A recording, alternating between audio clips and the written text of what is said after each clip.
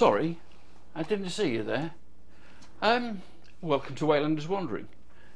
Do you find yourself shaking your arm off when your paints separate like this?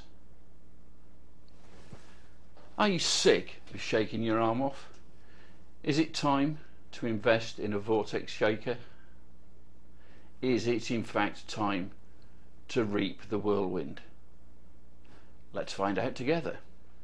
Most of us in wargaming have spent many an hour taking a paint pot and shaking it until your arm comes off, just to get the paint mixed to a state where we can actually use it.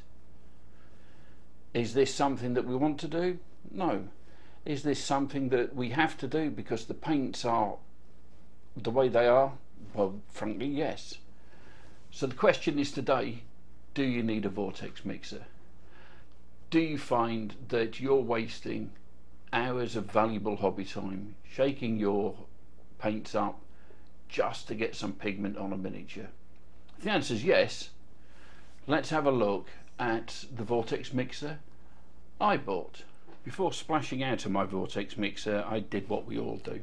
I did some research. And by research, I mean I watched some videos by other YouTubers. This is the one that I saw that seemed to do the job that I want, and it was the one that was recommended by the inestimable Fohammer. So thank you for your video, dude. This Vortex mixer will take a paint pot that looks like this and turn it into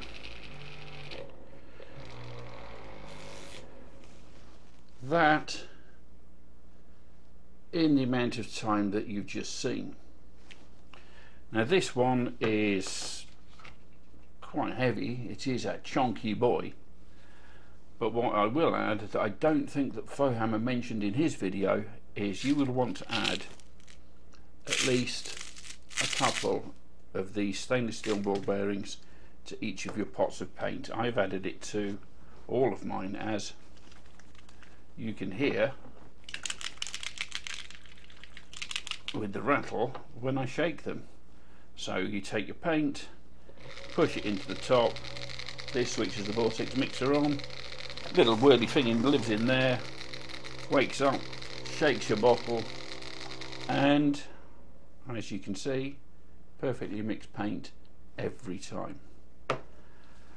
Quite frankly, with the amount of painting that I've got to do, and honestly the time that I sit between projects where the paint gets to settle, it is definitely worth getting one because I don't want to shake my arms off. I'll leave affiliate links to this, which is a mid-priced Vortex mixer and very sturdy and has stood me very well so far, and some low priced and higher priced ones in the description down below, so you can choose for yourself if you want to get one, and I'll get a tiny little kickback from Amazon if you do choose to get one. I like this one. This is a mid-price.